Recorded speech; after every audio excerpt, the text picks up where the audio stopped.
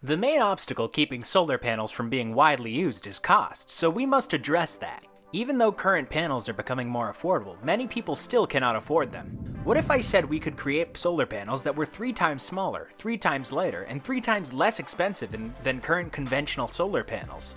I can see that everyone has their jaws open waiting to hear more. Without any delay, let's delve into our topic.